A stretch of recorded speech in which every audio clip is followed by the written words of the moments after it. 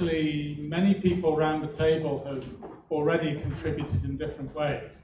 And it's important that, to start with, to say that the whole objective of today as well is that almost that the three of us who have written it will kind of stand back a bit, and we want this to be owned by a broader group of everybody around the table, a broader group of organizations, in the spirit of the multi-stakeholder dimension, which we'll come into, that it should involve contributions from business, from civil society, from government agencies, and be some way of bringing all those voices into the report, so that it's not a sense of a judgment or something like that, but just a statement of where the internet is in Thailand, in the broadest sense.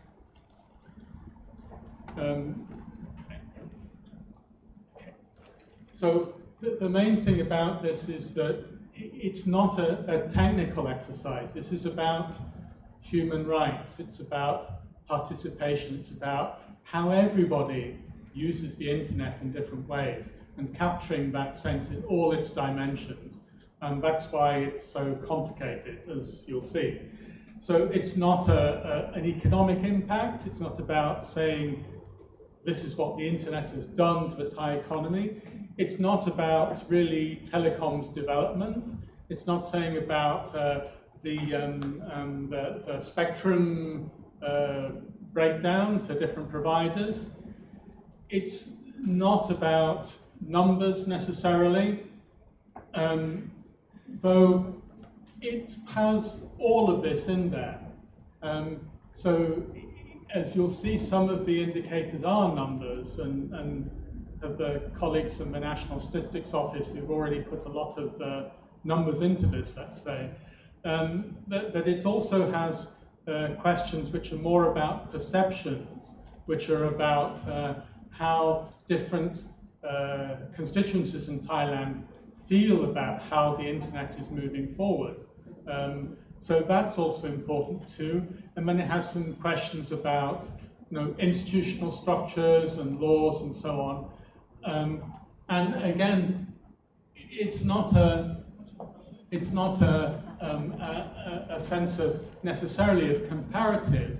It's also about a sense of how Thailand is, and the object of the exercise. I'm sure everybody's thinking, what is that end product? The end product is not a 56 or 78. The end product is a story. It's a narrative about the different dimensions. So the dimensions, again, you've seen the previous diagram, and Misako mentioned this before. And the letters stand then for this. So we've talked about contextual. This is a sense of the usual things about where the Thai economy is, demographic factors, what the Thai profile of the Thai population as a whole, equality, so balances of income, things like that, and then broad sense of governance, how things work, how the system works in Thailand. Rights, so naturally UNESCO comes from the UN. There are a set of global rights which come in there, and the extent to which those are being seen put into national legislation, but also the degree to which they're also being observed in practice. Openness, so we're in the home, let's say, of open source software, but it's also about openness in the sense of society being open to change, and which is what's necessary for really forging ahead in the digital world.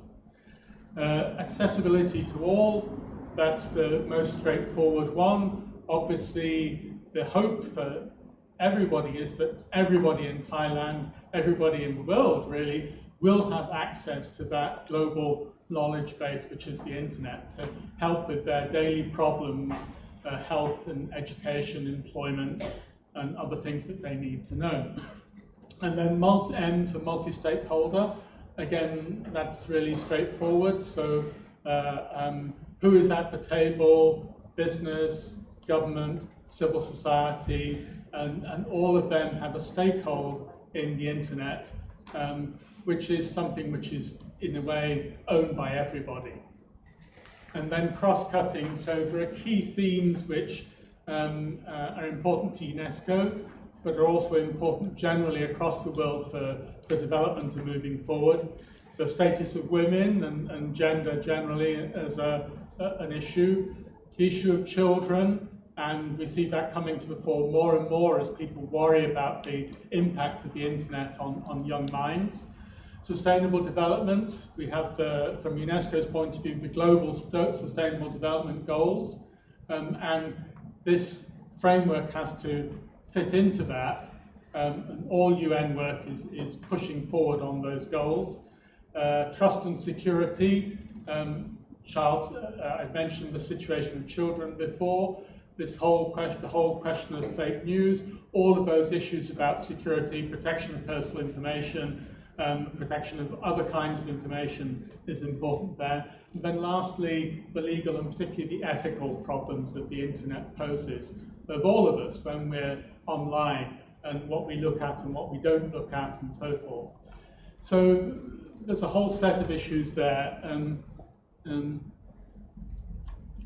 So again, some of the principles quickly of the methods of the way the work puts together.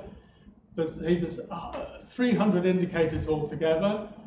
And remember these core elements, core indicators, which are the ones which UNESCO has decided are the ones which are the key, the basic elements, building blocks, if you like, to the framework. And so those tend to be the ones which are easiest to get information on. But there are others information which comes in at different points. So again, within that framework of the 300 and 100, there's a lot of scope for bringing in things which characterize the internet in Thailand and how it develops.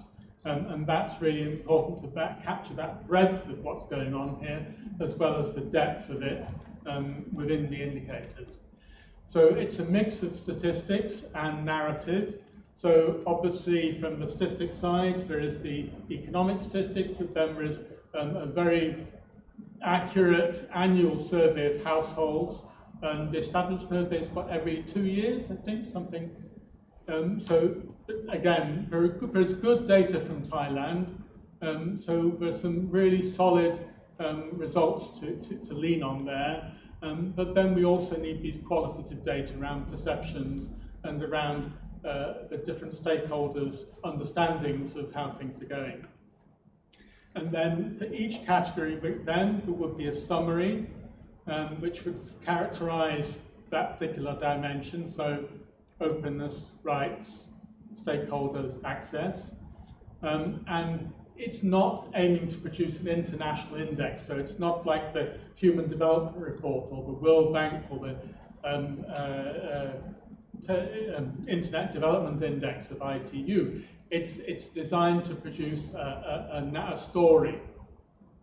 But it's a story which has to reflect your views. It's a story which is not, we're the writers, and we're putting together different points of view, which obviously at different times say different things. But broadly speaking, it has to be a kind of summary of what everybody says. And the purpose of this meeting is to hear your views, to try and bring your views into the report. So we've got the 4 core dimensions: rights, openness, access, and multi-stakeholder. And now we're going to I'm going to hand over to Art, who was put the most of the work into the rights element. I will deal with open access and accessibility, and then Pirongrong will deal with the multi-stakeholder element. Okay, I'll just continue, right? So this is the first category. It's about rights, right? Which is not, which are also like cover things like cultural rights as well, right? As Simon mentioned, right? So I think like you already have like somehow the report, the book about indicator in your hands, right? Not probably like about it. But anyway, right? So these are like the question, the main questions, right? That oh, okay, oh, thanks. Wow. No. Okay, thanks. Thank you. So these are all the main questions, right? Mind you that actually like when I'm do the pilot, we actually like pick not every questions, right? But you will see that we like smaller questions, right? On the next slide, right? But like when we develop the pilot study, right? We select like we so-called like core questions, right? Out of these like six main questions, right? Which is like about like legal frameworks, right? So you're talking about not only the law itself, right, but also like the institutions, right, to enforce the law, and also like what actually happens like in practices, for example, right? And then the question B is about freedom of expression, right? C is access to information and so on, right? And these are the so inside, right? Each like let's say like big questions, right? There are like smaller ones, right? Which is actually more than this one, right? More than the things that you see in this slide. But all these are like the selected core questions that we use in the pilot study, right? For example, like when we're talking about the freedom expression, for example, right? They're talking about like whether it's actually go in accordance with international law agreements and standards, right? Which actually like Thailand or like a lot of member countries are also like part of, for example, right? So these are the questions, right? Or we talking about like another example, it's like public participation, right? Whether the information is actually available, right, and accessible to the public, right? So they can actually like get participate in the decision making or like in the policy development, for example, right? Like or like public consultation process, for example. And then there are things like sometimes not really included in some other indicators, right? But we think that these universality indicators should also like include it as well. For example, things about like whether internet, right? It's actually not only a communication platform, right? But it's also a platform to enable people to get access to other rights, right? So this is we talking about healthcare, right? The rights to get these like services from the public sector, right? To talking about employment, talking about education, right? And then these questions actually are concerned about when we're talking about the freedom of expression or get access, right? A lot of time it's actually taken for granted that you're going to use the maybe the national language, right? So in case of Thailand, central Thai, right? But what about if you not like cannot really understand Thai fully, right? You can still get those very important information, right? So if you are minorities and use other languages as part of your life, does that kind of information is actually available for your communities, right? And the thing is like all these questions, it's actually some of them. It's look like you can see how to say like it's actually not really isolated questions, right? Sometimes it's actually linked together. For example, when we talk about public consultation, right? If it's something going to happen in your community, right? And the government agency say, okay, let's have a public hearing, right? But if the information, right, it's actually not available in the language that you can fully understand, right? So it can cause some problem, right? So these two questions can link together as well, right? So when you see these questions, try not to think it like in isolation, right? It's actually somehow linked together as well. So these are core indicators, right, for the rights part, right? And some of the observations, right, from the pilot studies, right? And as Simon already mentioned, right, this is from the observation in the limited time and limited resources, right? And at the time, we probably cannot really get access to some of the information, right? So if you think like from those core indicators, right, you have like more inputs, right? Today it's kind of it's opportunity to do the feedback, right? So observation from this right part, right? I think like we see that like in terms of the governance standards, right? Whether it's about like the data protection, freedom of expression, and things like that, right? Thailand is actually like quite good, right, in terms of like governance standards, right?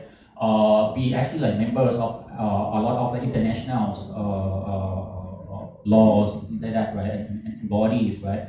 And also like adopt a lot of like principles and implemented to the national law, right? However, when it comes to in the area, for example, like data protection, right? Even though we just have the law, right, just this year, right, and it's going to be effective fully next year, right?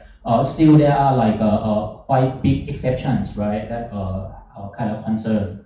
Right. For example, in Section 4 of our Personal Data Protection Act, right, there are exceptions for things like national security, forensic, anti-money laundering, and for in the area of credit bureau, right, which is actually like in a lot of countries there are exceptions like this as well, but the exception are they have actually very specific, right, to the activities, right. But oftentimes the exception in Thailand case, it's an exception for the whole industry, for the whole section, right, or for the whole agency, right? So this is one of the observations that we think that maybe can be improved, for example, right?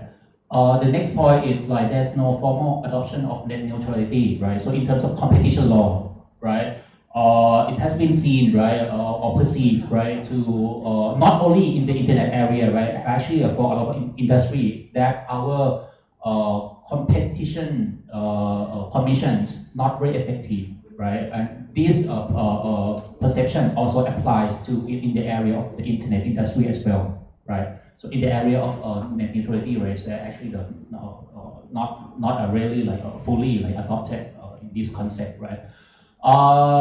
Next, it's like a lot of time when it comes to consumer rights, right, or the dispute between the consumer and the multinational platforms, right, which is out of Thailand jurisdiction, right. There's lack of effective enforcement, right. So that's one of the things. And then next 2 points, right, I just combined together. It's related to the law that has been perceived, right, as a restriction to the freedom of expression, right. And many times, right, it's come under the name like hate speech or fake news, right. But when the law actually got enforced or implemented, it has used in a different way, right? So, for example, like there's a cases that like maybe the information itself, right, is actually maybe not 100% accurate, right? But there's no intention of to harm the public, for example. But maybe the government see that's like this information, right? It's actually the attack to the government. So they label this as fake news, right? And use laws like Computer Crime Act, for example, right? Or defamation law under the penal code to sue those people who express the thing, right? And when it comes to freedom of expression online, right, it's also connected to other issues like privacy, freedom of assembly and association as well, right? And the last point is about the public participation, right? Actually, Thailand is ranked relatively high and also improving, right, through years when it comes to the public government data, right? Anyway, there's a lot of cases, right, when, for example, when the government, right, when the cabinet change, when the government change, right, from like one election to another election, they tend to change to the new design of the website, right? So all the links, all the URL, all the web address change, right? And people no longer be able to get access to the information. So basically, the information is already it's there somewhere in the website, but the link that you have it's no longer valid, right? Because like there's no concept of like permanent link or something like that, right? Or the government keep changing the design of the website, for example, or sometimes it requires some knowledge to actually get search the data. For example, when it comes to the court cases or court order, right?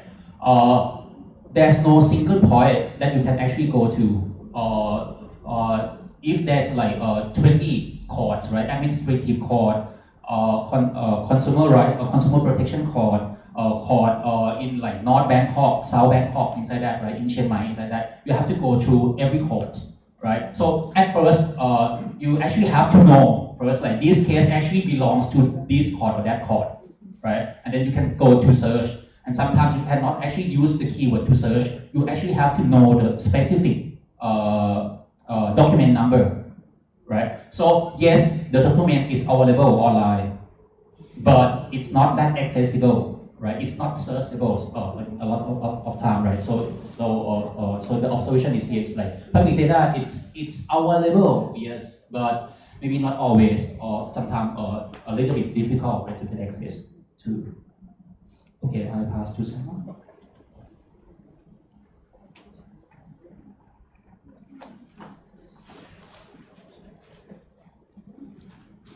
So the next dimension is openness.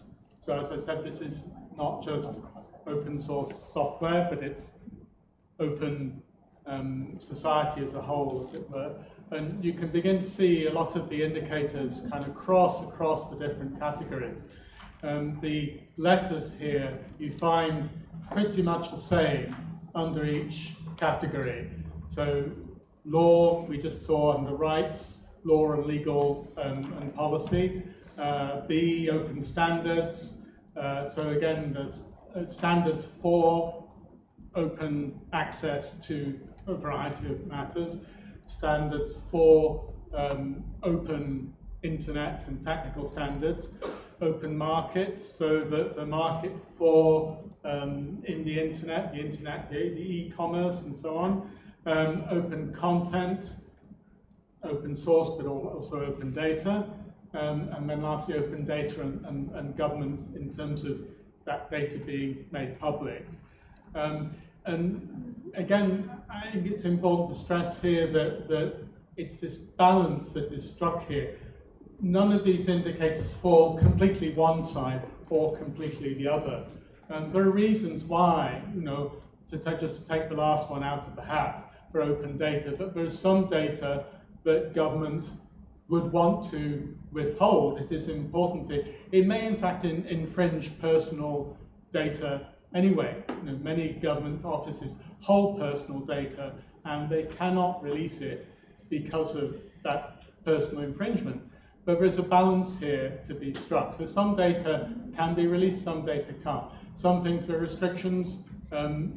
We all know that fake news needs some kind of control now. But what kind of control and how does that balance work so that you can keep that open access to the internet to be able to read whatever you want?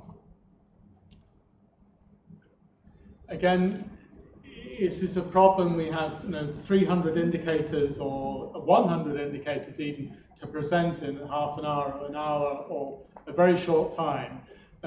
It's difficult to really go down into the details, but these are the core indicators here, so you can pick out maybe a couple of things on the way through, as it were. Well, there are some amount of telecoms data.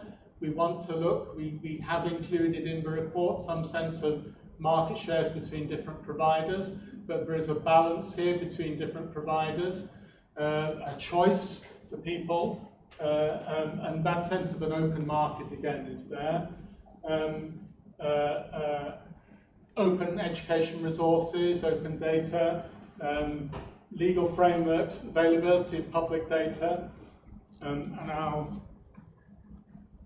so really what we're doing at this point, in this session, we're just picking out those core indicators just to give you an idea, and we pick out some simple, quick conclusions. But all this is to be developed, and this is where if you see things that you feel that things need to be nuanced, or things which are missing, which are important things to get in, this is again what we need to hear from you. So generally, especially for me as an outsider, I see that the Thai economy is very open, very entrepreneurial.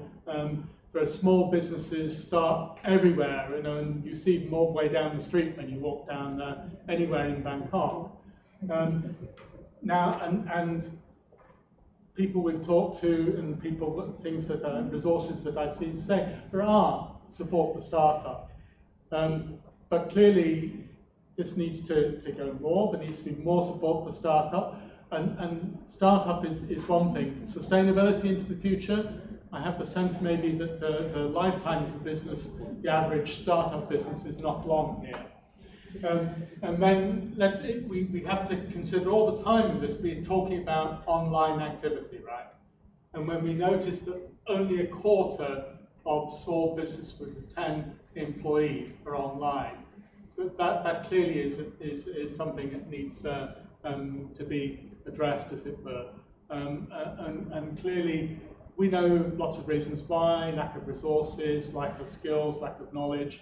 But still, the internet is a source for a lot of those good ideas for business development. It's a source for marketing. It's a source for all sorts of things.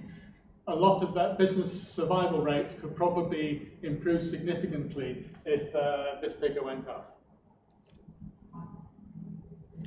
Again, I don't want to dwell on this too long, but what I have from the work that we've done on this, one thing that others seem to be saying is that in the future, the next few years, there are expected opportunities in health and education for internet businesses.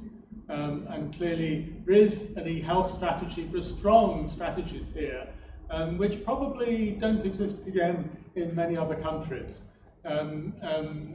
So again, this is a positive point, but also a point where things may need to move forward in the future. Again, two sides to this coin too. So open data. So there are a number of, from the international side, initiatives to push and to support the idea that countries should put more public data and other kinds of data on the web for easy access. So education resources, clearly, teachers are always looking out for new learning materials that they can use in the classroom. Even people, citizens generally, are looking for courses for information they can use to improve their knowledge or solve problems that they particularly have. And there is a major site for open education resources in Thailand set up by the government. Equally well, the DGA has set up as well a major site for public information. And again, you can see it has a huge range of data from many agencies. So again, both of these really show that Thailand has very much taken on board the idea of open data. However, as Art was really saying, some of these sites can be difficult to use. And you certainly ask yourself with some of these major quantities of data, how easy is it for users to find what they want? And when I've looked at the sites, and even though I don't know Thai, I can see that I can find categories, I can find particular elements, but then the particular document, I have to really look right through it to find out exactly what it's about and whether it'll help me or not. And I can't really take a long time going through 1,000 documents like that. Another point, though, is this is, in the survey data from the NSO, this is actually one of the major uses that people make of the internet. So one of the biggest things that both businesses and individuals say they use the internet for is accessing government information. So again, we have a kind of double-sided thing here. On the one hand, there's a lot of data out there that the government has put online, and there are a lot of people who are using it. But these figures are still relatively low, and so there's still a lot of work that could be done to improve the usability of the sites, and that users there's a lot of space for more users to be involved here, which would help enormously in a number of different ways in taking things forward. Generally speaking, although you could say that there are a limited number of internet service providers or telecoms companies, that's the same in most countries, and it's clear there's kind of fierce competition for market share here. What particularly strikes one is that the devices, the internet connections are relatively cheap. I think if you look at the International Affordability Index, Thailand is in the top 10, cheapest in the world in terms of countries, in terms of accessing the internet in that sense. So that, again, is a very good sign. There's an open commercial market. There's a sense that it's really cheap, easy for people to come to get access, and there is competition. And then I've got that last point down about open source software. I'm going to go over it, but this is an open software conference, so plenty of people to talk about it with. Is that going the right way? No, I'm still there. There we go. So conclusions. So there's still, in openness, there's a lot of positives here. There's a success, there's a really strong commercial market, a really strong competitive environment. There's a lot of open data which the government has put forward, but there's need for continuing development. There's need for continuing support for small companies, and there's need for continuing development of the government sites and more government information to be out there to help people move forward in this area. So that's openness. So this is the easiest one to deal with, accessibility to all, thanks to very good data from the National Statistics Office. I mean, it's a simple point here, really. I mean, it will get more complicated, but basically what we're trying to achieve here, obviously, is that everybody in Thailand is on the internet and using it to improve their lives in all sorts of different ways. No, I'm going backwards. There we go. So again, you can see the same categories as we've had before. Legal framework, rights that people have access, connectivity, can they connect, from the provision sense, the coverage of wireless signals throughout the country, which is obviously very good. The level of traffic on the internet, is the technical bandwidth enough to take that traffic? Affordability, which I've already talked about. Again, these crossovers go across the categories. Equitable access, the key kind of element here, I would say. Local content and language, and Art talked a little bit about language earlier.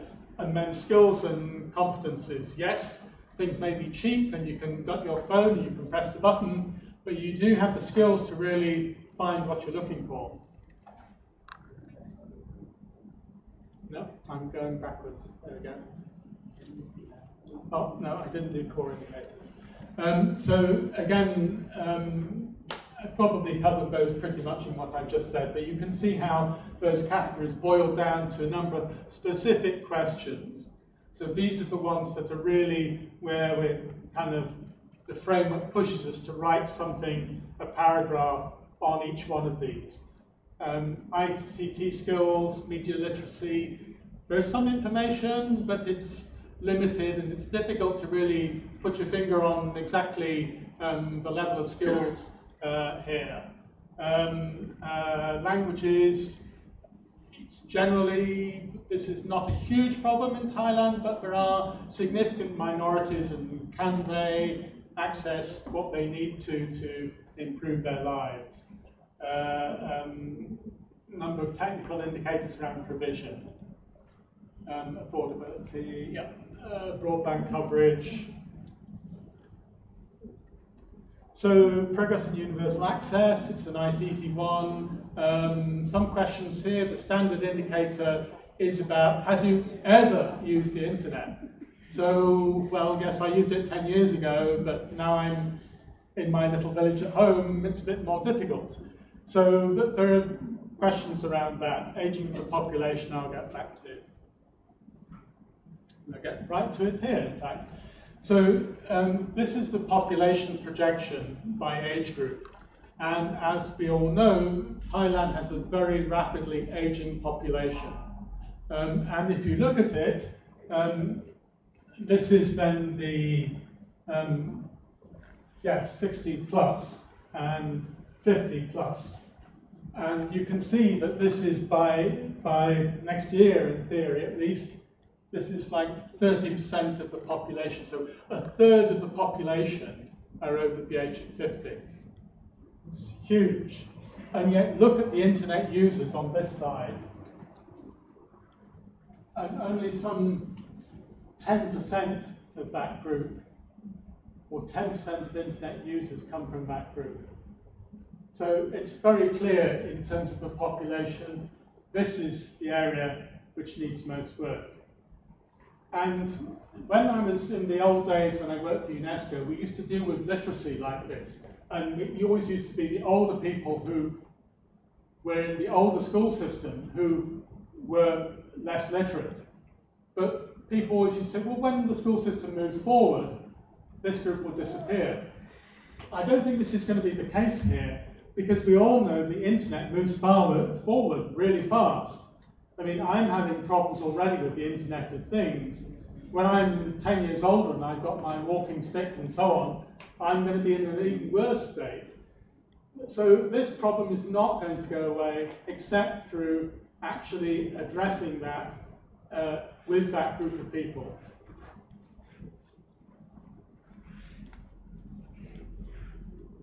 Oh, I'm going the wrong way again. I keep on turning this thing round.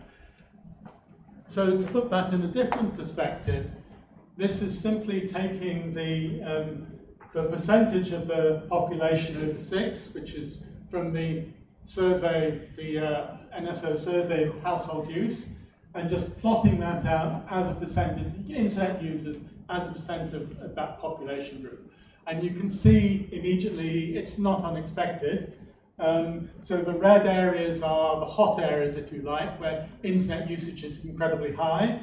And as you get bluer, you get colder, and it's the more remote areas where internet usage is very low. And surprise, surprise, it's mostly the rural areas and more remote areas, and that is the place, of course, where a lot of the over 50s are. Because at least in the rural population, their kids have all come to Bangkok for hotshot jobs in the city. They all have their smartphones, but back home in the village, their parents are quite isolated. So it's clear again, these two figures fit together very well. That it's the younger people, yes, there's a question of skills in the education system, but we all know you hand a smartphone to a 10-year-old, and it only takes 2 hours and they use it better than you do. But the older people, they don't know which button to press at all. So there's some question here. So there are issues about language, art, race, also about disability. Now, if I'm blind and I have a smartphone, I have to rely on Siri or Alexa or in talking to the phone perhaps to make it work. But the phone can be a way for somebody who's disabled to have access to all that they need in services which reduced mobility can stop them having access to. The internet can be a huge help to disabled people. So some excluded people, parts of the population, they're simply the people who've been left behind in a way by the huge progress that Thailand has made in terms of internet activity. And if you look at, this comes I think from the National Statistics Office again, affordability is not an issue, and you can see that from the prices itself. It's how to use it. With the National Statistics Office survey, the biggest barrier is always, but we can't see the point in using the internet.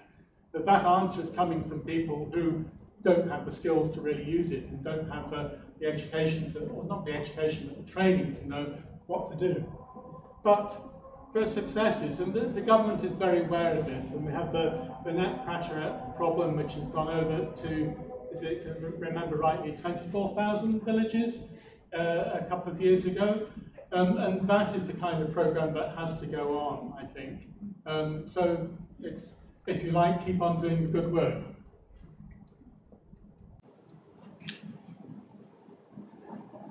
There we go. Now hand over to Pirongrong. Morning, I can sit down.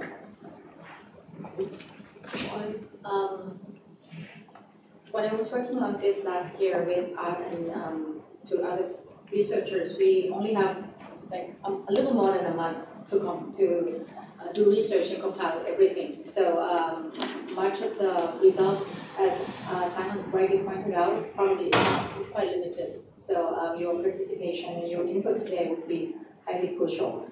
In any case, I guess we agree that the Rome framework is a workable and it provides an overarching scheme, grouping together a range of factors that shape internet development as a universal resource. But when we were given this task to do last year, we looking at not only the feasibility of the indicators, but also the applicability of the indicators to the national context in Thailand. So as far as multi-stakeholder participation is concerned, when we look at the question semantically, just to look for the meanings of it, we could provide things like, is there a policy and legal framework for internet development in Thailand? Yes, of course, there's a national ICT master plan created in 2002, which is in effect from 2001 to 2010, and then continuing to Thailand ICT policy framework, which was in effect from 2011 to 2020, and followed by this so-called after the coup in 2014, and the government that was installed by the coup introduced the so-called 20-year strategic national development plan. But it became unclear as far as overall internet development is concerned. But we saw the Net Pracharat or this village broadband internet project. But as far as multi-stakeholder participation and accountability, that is not quite present. In any case, much of the indicators under this topic, I probably won't be going one by one, but I'll just be giving you a fair assessment of what we found and some interesting findings. Much of the indicators under this topic ask about extent and evidence of participation by different stakeholder groups in internet-related policy making and legislative processes. And we found that while there are constitutional provision and sectoral law that requires public hearings, and this is the larger framework of public participation, not just internet development. There are constitutional provisions that require public hearing or consultation with relevant stakeholder groups prior to a passage of law or regulation. The framework exists, but in terms of the effectiveness of the ways these hearings or consultations are carried out is quite questionable. And not to mention the viable impact on the law and policy making process.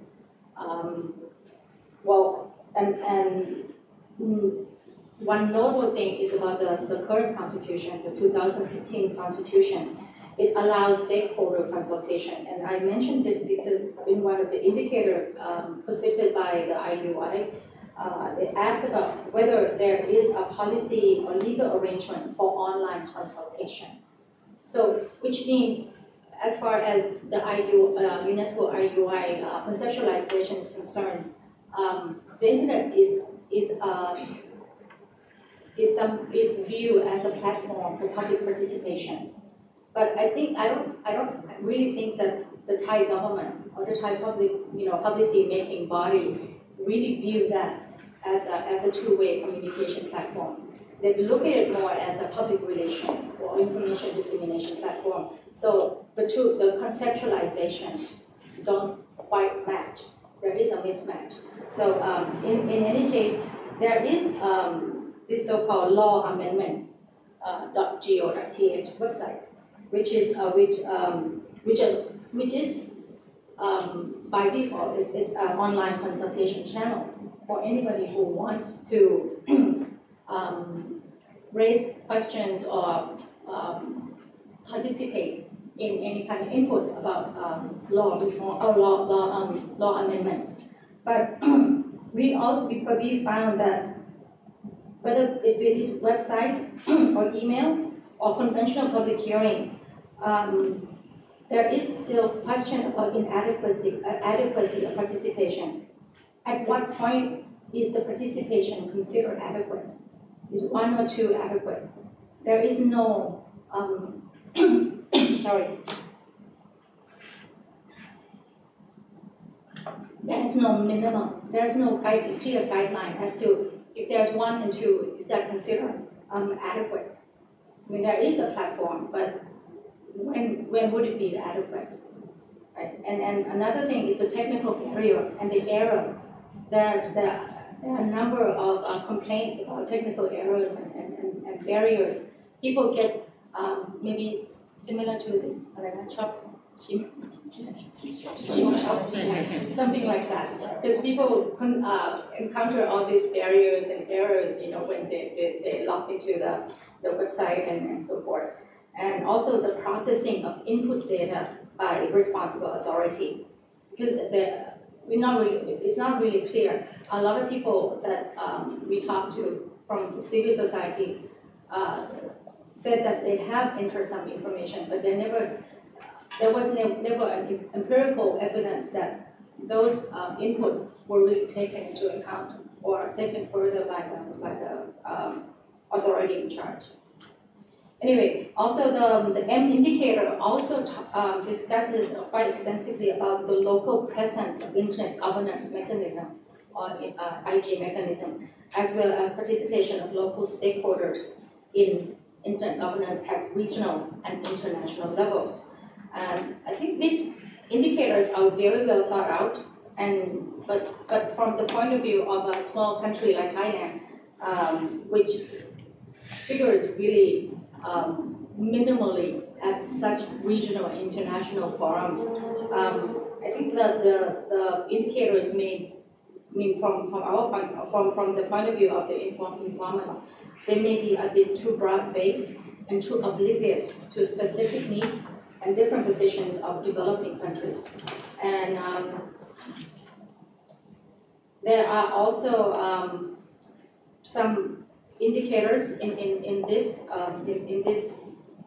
section on multi-stakeholderism that mention specifically about IGF for Internet Governance Forums, because from some of the point of views of the informants, they feel that coming from a small country like Thailand, and IGF being mainly a dialogue forum rather than a policy-making forum, it kind of deter participation. They don't really see the merits of investing in going and so forth. Because IGF doesn't really have a formal mechanism for input, particularly from civil society and into any policies and documents too.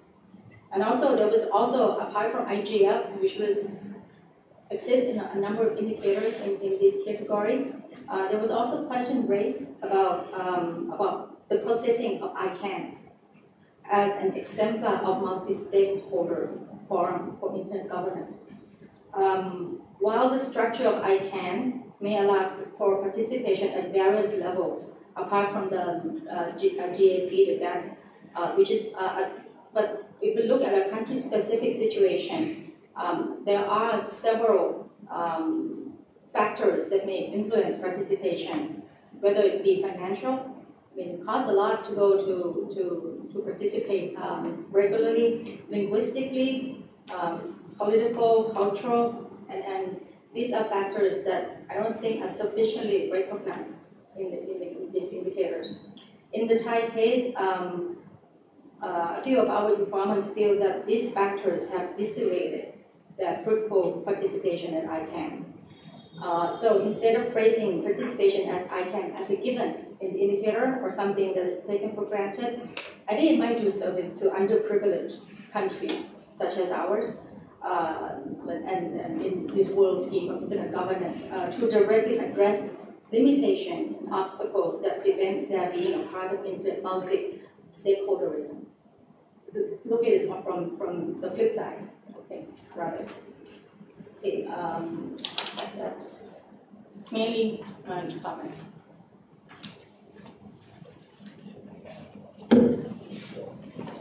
We haven't participated in IGF. Thai government hasn't participated in IGF since 2015. And the last time that we brought APR IGF, we were the sort of organizing team. Was it 2017? Very few government organizations paid any attention. And it was right here in Bangkok. Very few. And actually the NBTC was co-host, and they were very generous with the sponsorship. But I think I only saw one who regularly participated. That was Dr. Pravitli Satapavosa, and nobody else from NBTC attended any sessions at all.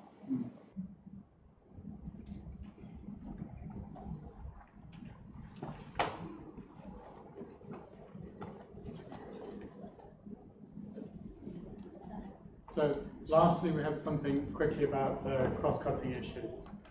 It's quite difficult to get through, but I'm going to move through them quite quickly, I think. So these are the 4 issues which go across the categories.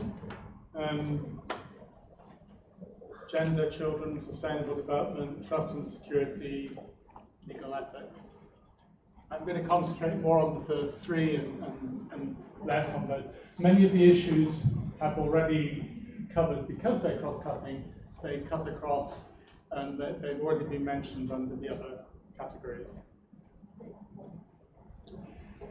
So gender covers women's empowerment, barriers, particularly for women or by sex in terms of accessing the internet, and obviously legal framework and flicky harassment.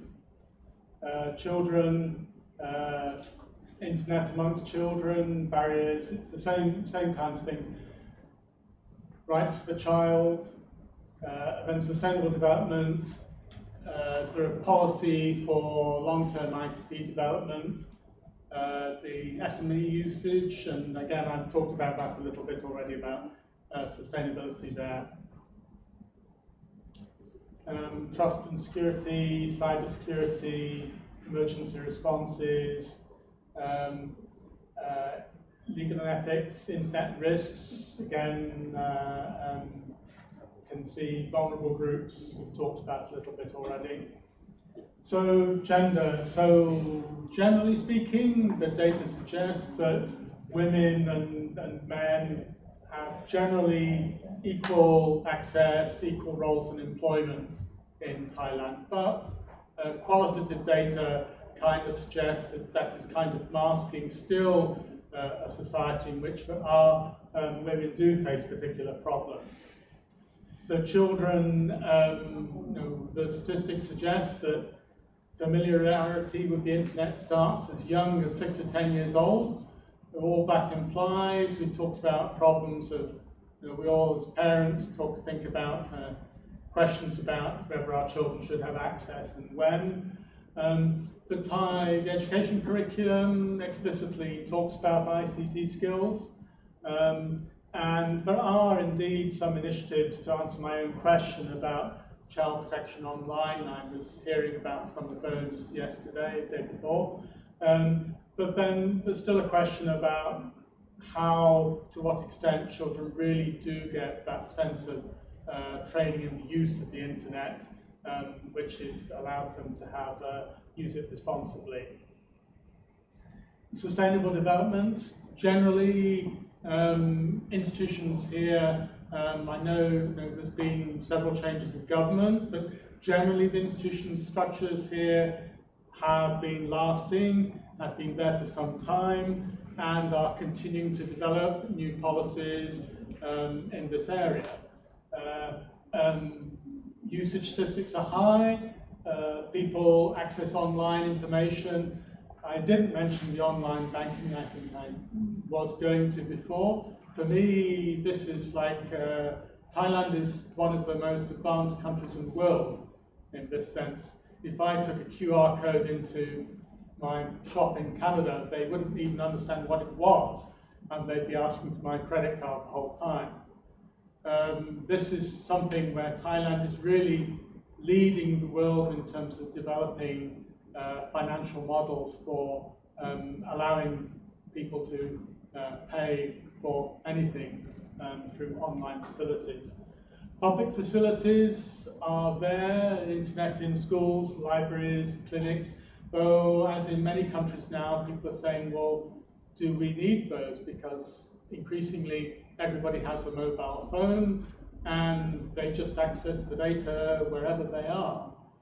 So there's questions there, but as we've seen in rural areas, there are major barriers and limits, so there may well be a place for those still. SME activity, again, we've talked about that.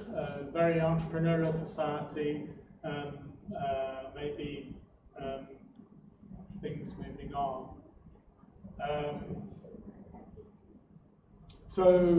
Again, some sense as to where things are here. So there is questions of engagements in civil society, both in terms of security and trust. There are issues around security for children and other people.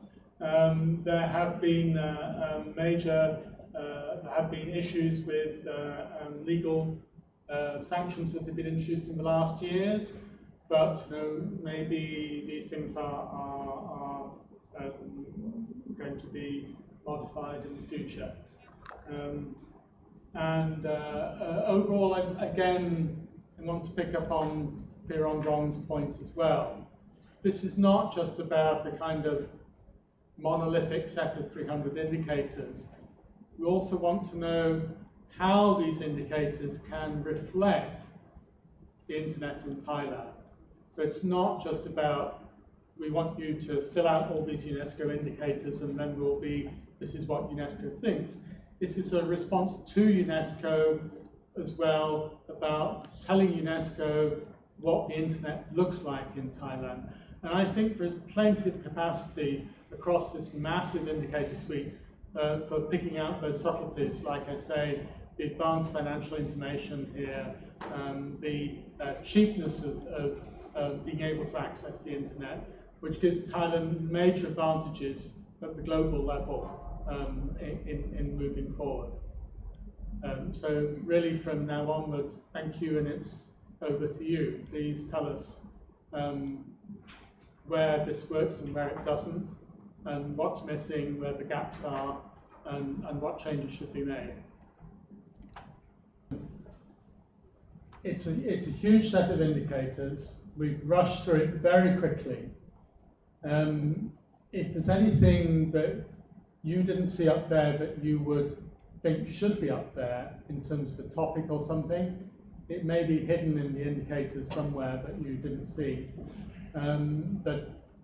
Or there may be things that went by too fast and you didn't quite capture or understand what the intention was, or what the words or what the indicator meant. So initially, if there are any questions about exactly what the indicators are, why they're there, so questions about the suite itself, or things that you think should be there but weren't, or misunderstandings. Thank you so much for very thorough presentations. As a representative of the civil society side, I just have a question. I think Simon, you mentioned on the last slide that about the bringing together of the multi-stakeholders. But like, I have a question on the right side, like of the national security versus the rights protections. How you find the benchmark between, I know like from the state side and from the civil society side, we often seen as a whole different side. sending side of view, but I think this like kind of like platform that we can come to like finding what's the benchmark or what can we have the same like perspective on how to balance like oftentimes like state in these specifically in these regions they always say like we need to protect national security. So some of the rights that could be exempt, Kun Art already mentioned on the personal data protections, section 4, right? that could be lived if it's to protect national security. So I'm not sure what's the point of view of the UNESCO. How do you define national security? And either they have like hierarchy between like to protect rights or to give like the same to protect the national security. Yeah, thank you.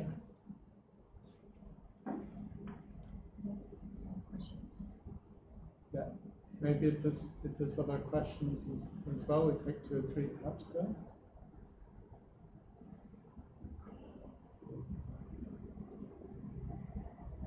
Otherwise, well, start with, I mean, this is obviously is a big kind of question here. I think that there are, firstly, there are some benchmarks, right?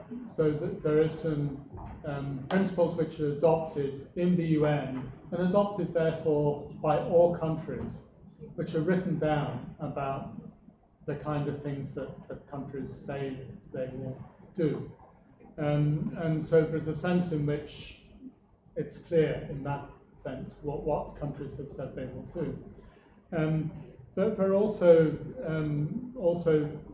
on the other side, there are also practical issues which mean that there are things which are covered by national security right the way across the board, and every country has its sense of national security, and rightly so. It has to maintain its society, it has to maintain its legal position and elements like that.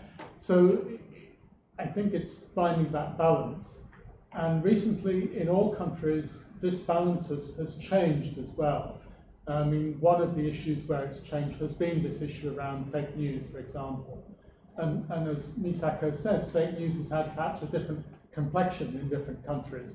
And again, that balance has to be struck. And many countries have not found that balance yet because it's such a new issue. It has to be fitted into law. It has to be, and they have to find the balance that's right for them. So I think again, in this sense, my sense would be that the indicators should express this sense of there are 2 sides to this question, and that Thailand is working its way towards a common understanding of what that balance should be. As I say, no country has really found that balance yet. Do you want to? Yes.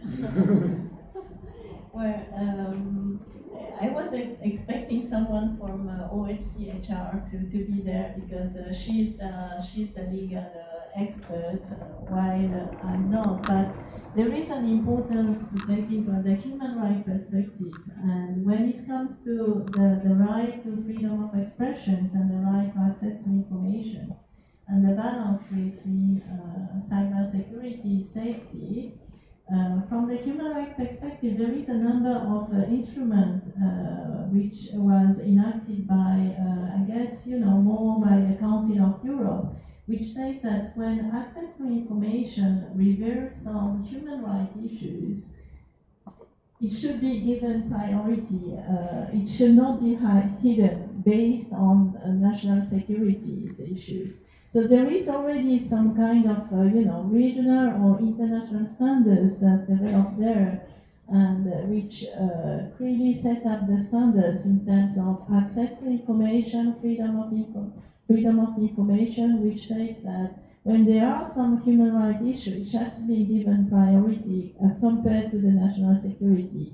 And then again, the advantages of this UNESCO's Internet Universality Indicators framework is that under some categories, like right, you can highlight, some of the challenges that the country have in terms of human rights or, freedom of expressions. But under other categories like cross-cutting issues or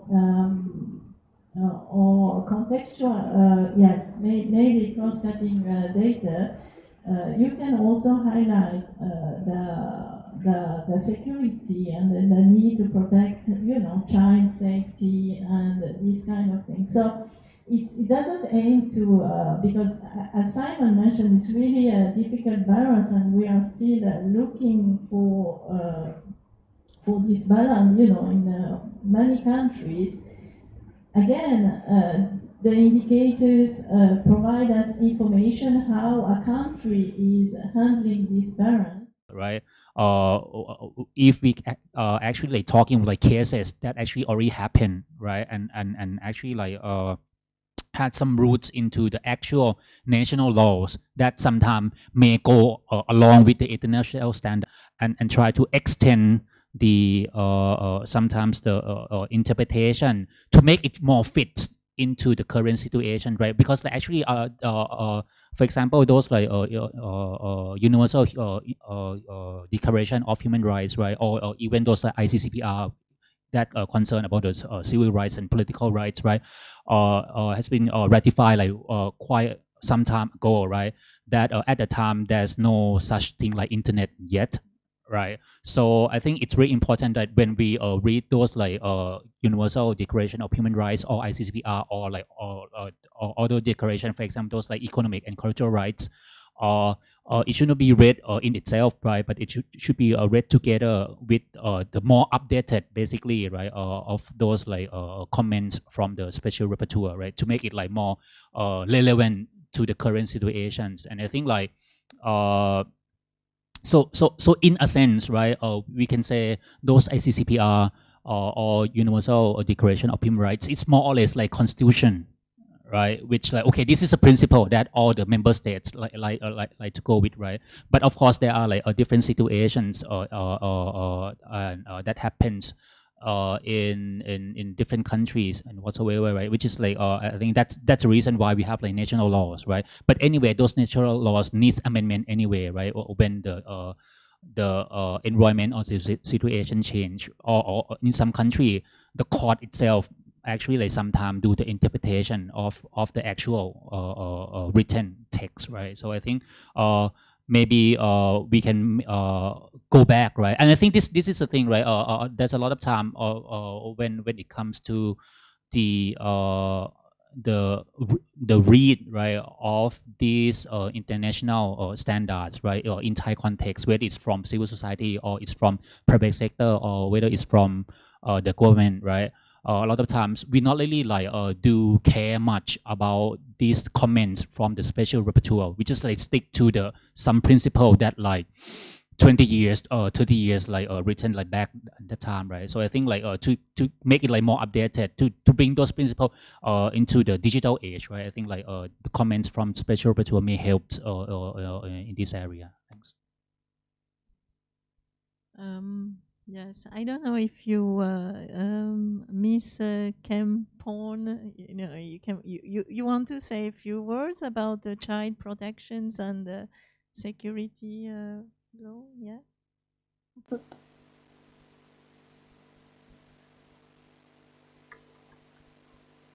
Actually, in Thailand, the Ministry of Human Security,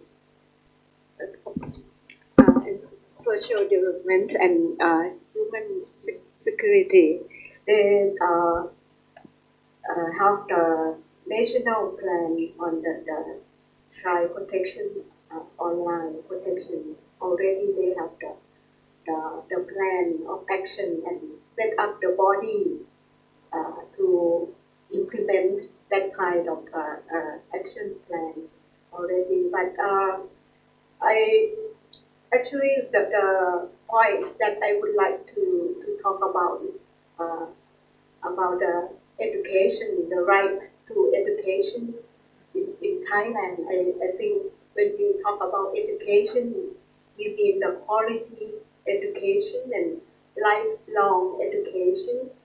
And we also have a lot of problems with the education system in Thailand because it's not proactive learning, but it's like you just competitive for the examination for the higher level of education, but it's not the critical thinking. It's not provide the critical thinking for the children. So it's linked to the media information, digital literacy among the children.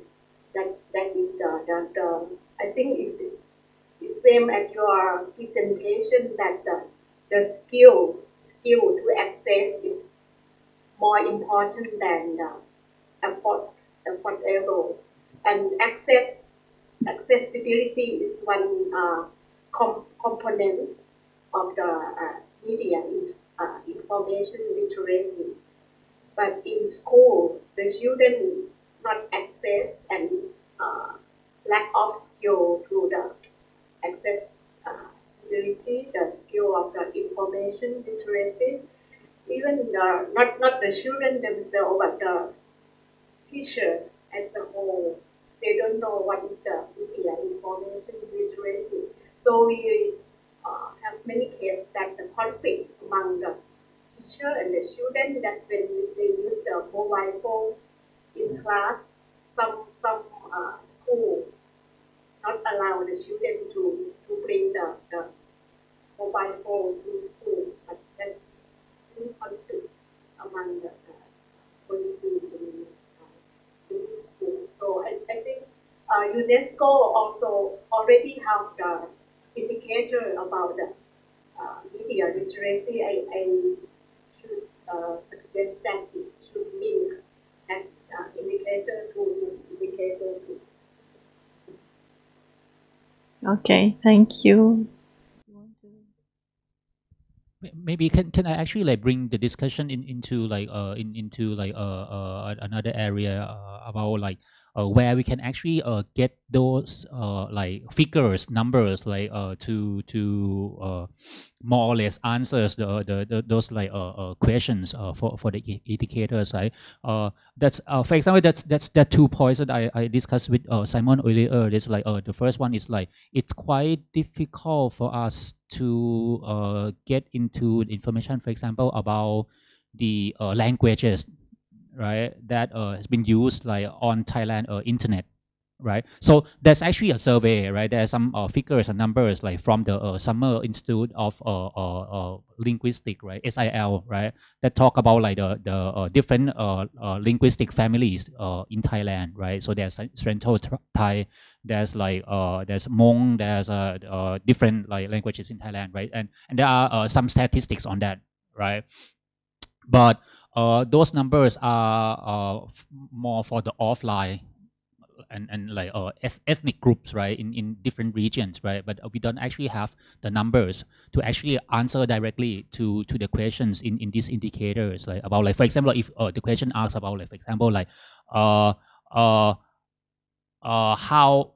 say like what are the percentage of the content in Central Thai, what are the percentage of content in your Isan language, what are the percentage of like something like that, right? We don't actually have the figure for that to answer the indicators. That's one thing. Another thing is that like sometimes we found that like numbers from different organization, it's not very well aligned. For example, the number of like the internet users, right, Simon? Like we have like one from NSO, right, which is I think like from this is like from the census, right? And there's one from Netizen, which is I think like about the projection from the internet bandwidth, right? And then we have like one from NBTC, which is I think more of like subscriptions, right? In terms of like fixed line and mobile users. so that's one thing. It's okay, understandable that the methodology is like different, right? So that's why the figure is like a bit different. But sometimes like we see like the numbers actually like dipping down, which is like quite strange, right? That's one thing. And also sometimes because we don't actually have the direct numbers for the indicators, we tend to use the closest one. For example, the survey by EDDA, right? That talking about the consumers of the e-commerce online, right? The electronic commerce. But then again, that indicator has it's a little bit questionable as well in terms of like the population of who actually answer the survey, because the way we see like there's a tendency that Facebook users will be the one that more represented in the EDDA survey, because the way EDDA promote the survey, right? It's most of the time promote through this social media, Facebook, right? So that's more of like a questions like how to actually like to our because our limited time, right? There's some limitation to actually go through all the available resource, right? So if you actually have like a knowledge about like, oh, actually like these figures or this number is already available, right? Please do share. Thanks. I have one more question, like about whether you did like a research cover those stateless person and also the refugees. Like Thailand, we have big 9 camp along the border. No, they're not taking into the account. So let me, I want to try and put all these points together a bit. So it is always a problem, I think, in this area that the number of users is, there are different versions that are here. So, and it's very confusing, but the best, most reliable data are the household data from the National Statistics Office. If you're looking at any country for to get a sense of the just users that's there. A lot of the providers, internet service providers, telecoms companies collect these survey data, but often they are subscriptions. And nowadays, people can own several phones, a phone for work, a phone for home, and so the count can be confusing, to say the least. And the head of household, I may buy a phone for my child. So is it my phone or the children's phone? And who is the subscription under? So there are many questions here. And as Art was saying, what we see from ETDA and the provider data has its place, but what we see from ETDA is that the surveys are online. And online surveys are problematic because they don't include people who are not online, or who don't, as Art says, if it's a Facebook survey, if you don't log into Facebook, you're not in the survey. So there are a lot of issues around there. But that data is clear. However, there are problems which the National Statistics Office can answer better than I can about the remoter areas in terms of households. So those populations, they may be very difficult to get to. They may be, I know they're not exactly nomadic, but they may move between the summer and the winter. So you make a different picture different times of the year. There are people who move across the borders legally or illegally. So those populations, it's difficult to get accurate data for them. There are some surveys in many countries that have tried to address that. But the other thing on the languages from a personal perspective, I think, is that, yes, the vast majority of the people in Thailand can speak Thai. But it's not just a question of that. So, for example, in education, UNESCO has a policy that in the first years of schooling, you should be taught in your mother tongue. That's what you know. You don't need to know. You talk to your family. And in a way, as the internet becomes more universal, that should be the same here. But you should be able to use your mother tongue on the internet, just as you use it, you should be able to in early years at school. So I think there's a question mark there, and it's difficult again, all this is a question of balance. What is the way forward? You know, this would be less of an issue maybe if Thailand wasn't so advanced in the internet. You know, it's so advanced in the internet that it highlights these rural areas and these more remote areas as being a sticking point. And that's, you know, as you move forward, where do we go next? And that's where you go next, I think. On the question of the skills and education, lifelong learning, I think firstly, phones in the classroom, every country is having this discussion. I've heard this on the radio in Montreal, in Canada, and even in Montreal, one school says yes and another school says no. One teacher says yes and another school says no. And it's like the child protection. The easiest way I think of it is to think of it as a parent. You know, you're never quite sure what's the best thing to do on the internet with your children now. So there aren't any principles, and everybody from the classroom upwards is trying to find a way as to the best places, and we're all worried about the effect that this is having on children.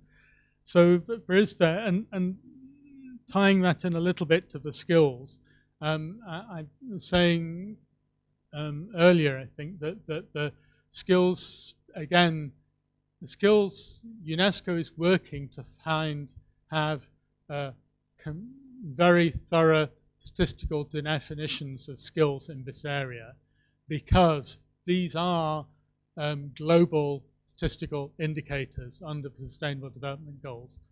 But UNESCO hasn't got there yet. The closest that it's got is there's a European standard which more asks about activities than skills. But that is the most acceptable statistical standard. And the International Telecommunications Union, which sets the standards for measuring household work on ICTs, has adopted that. And I think UNESCO is moving towards that too. But we haven't got there yet. But I think it's going to happen. There's a lot of pressure for that to happen. And it's extremely difficult to measure skills. And I was involved, I led a project for 2 years trying to measure literacy on the global level. It's hard enough just to measure literacy.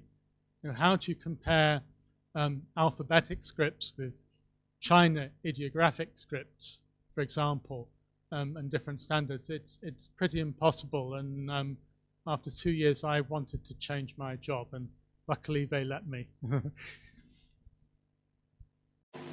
From information that I would like to share about the survey that my office conducted with Office of the National Universality Commission.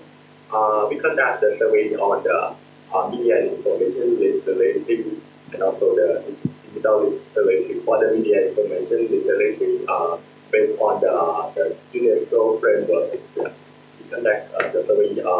I think maybe last year, and the report also available on the website. You can get to at milsurvey.org. And we also something that we do about the digital literacy. We try to develop the something like the curriculum about the digital literacy for the children.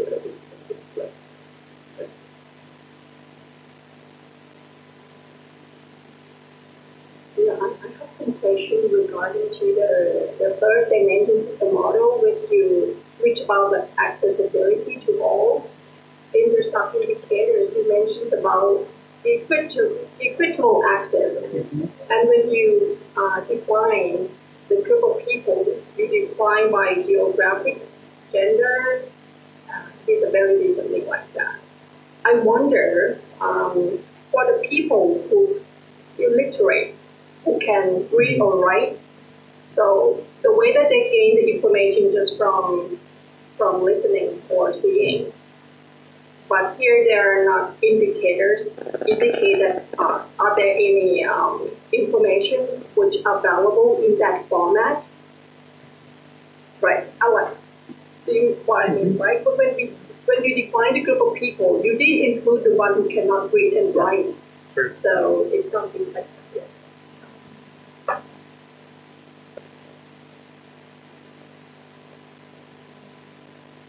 Because when you mentioned about the disability, sometimes they deaf, right? Or they're blind, so you have some kind of the website that can read some words for them, right? But that's you made it for the disability. But other people, they're not disabled, but they just cannot read or write, so they cannot gain the knowledge from the text. So they have to gain the knowledge from the pictures or the So it's not reflected here. So this would like not included here for accessibility for all. I think it's a good point. It might be possible to produce some data on that, I think, because I'm not sure, and I'm kind of glancing at NSO colleagues, but like I say, I spent 3 years working on just trying to measure literacy. The normal way of measuring literacy is simply self-reporting, it's just to ask. And a lot of national surveys do ask that question, and that's used at the global level too. So it's not a very good question, but it's probably the best, still the only one we've got. And it might be possible to cross-refer them to the use of ICT. So you could kind of at least say what percentage of illiterates own a smartphone or a computer. And it would be interesting to see, a good idea, interesting to see what that looks like. And whether, again, in the context of our 300 indicators, we would go into that. Because I suspect it would produce the same result, same map, for example. That the illiterate people in Thailand would largely be in the rural areas in those same blue provinces that were there before. So it's worth looking at, and I think in particular your overall point as well is really important. So what we're really saying here is given the fact that the majority of people in Thailand have no problems with phones or computers, who are these people who are kind of at risk of being left behind? And we want all categories which may be involved there. And we need to know what those categories are, because that's the nature of the problem. So they may not be disabled, but if they can't read and write, that in itself may be the problem, and how to find them.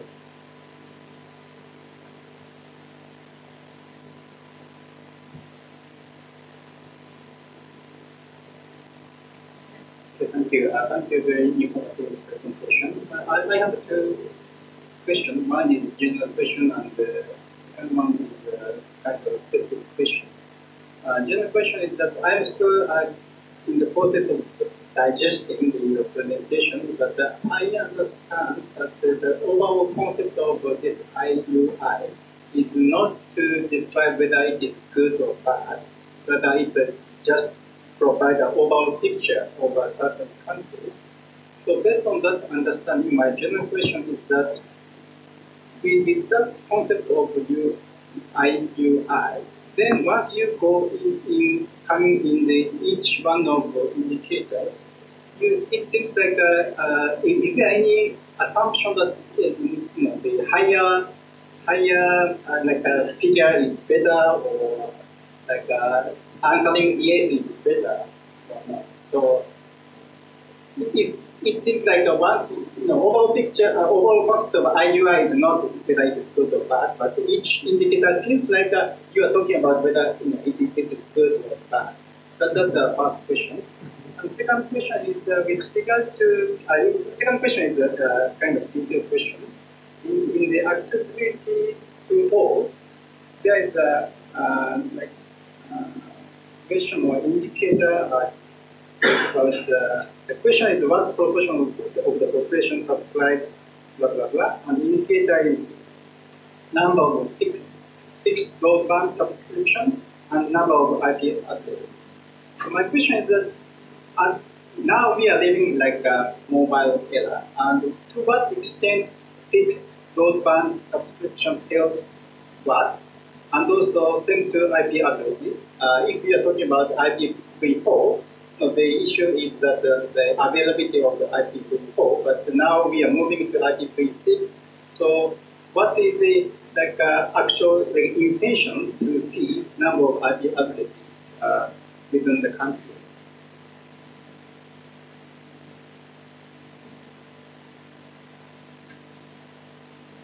Okay, so I think to your first question, there is not a sense really of really trying to see anything as good or bad. But obviously, for each category and overall, there is an understanding that one will move towards recommendations. So, and I think obviously any kind of report tends to have something at least which says this is the way forward. And I think that's the thrust there. But on the other hand, there are obviously some indicators which lend themselves more to a clear dynamic of one way or the other. And numbers of internet users is obviously one of those indicators. So you want to see it moving to 100%. And I don't think there's questions about that. For the broadband and IP addresses, I think the simplest thing to say is that it is a global standard. And in certain countries, this is going to be more relevant than others. And I think it's less so in Thailand. But for example, I'm shortly to go to work, not on this area, but in Liberia, in Africa. In Liberia, the problem is actually no electricity. So there is good, in fact, good cell phone coverage everywhere, but there's nowhere to charge your cell phone. And so fixed lines and broadband and fixed posts tend to be the way forward still in Liberia, and it's extremely difficult even on that basis. Yeah, so yeah, thank you very much. So so I understand that after you conducted the analysis of Thailand, then it's up to a Thailand government or Thailand people in which area or indicators they will focus on, or they will focus on their own effort. So sometimes if it is issue of indicator of the IP address or program, it's not an issue. No. Okay, I think I understand. Yeah, and also we call it indicators. Actually, it's well, statistically, it's not all of them are not indicators. They are like standards. And of course, there is a vision behind the indicators because, UNESCO advocate for an internet in which, everyone can express freely their opinion without, being put in a jail. And so the indicators behind the right, it's also, there is a vision and an intention behind for an internet to be, human right based, open, accessible, so on. Just saying that you might have a follow-up question and say, well, if that's what Thailand's doing, what is UNESCO doing? So I think, what is this to UNESCO? And Misako can correct me or add to if I go wrong, but it's also a sense that this is, as I say, it's a kind of statement that where Thailand is on the internet. So many people in the global internet will, or in UNESCO headquarters, will be able to pick up the report and say, well, this is what the internet looks like in Thailand. And this is what I'm reading the report from Benin in Africa. This is what the internet looks like in Benin. Not to say that one is better or worse than the other, but just to get, and for me, yes, and for me as well, I think that the internet is now I've been saying to people, I was at a meeting of ITU in Geneva last week, and they were saying that the internet is going beyond technology. You know, that with the Internet of Things, and nowadays, people don't know whether they're on the internet or not. I get in my car, I don't know whether my GPS is using a satellite or the internet. When we have these things plugged in our brain in a few years' time, we won't know. So it's also a sense of that the internet is taking different character in different parts of the world. So as I've said again here, you see the financial payment systems, which are really advanced, but similar to China. This is an Asian perspective. In North America, they're not advancing on payment. So they're going in a different direction. And maybe again, what this will do over time is we will see a different character of the internet in different regions and different places. And that will come out of these reports as well, because they are qualitative as much as anything. Thank you, Simon. Any last questions before we break? Yes, please.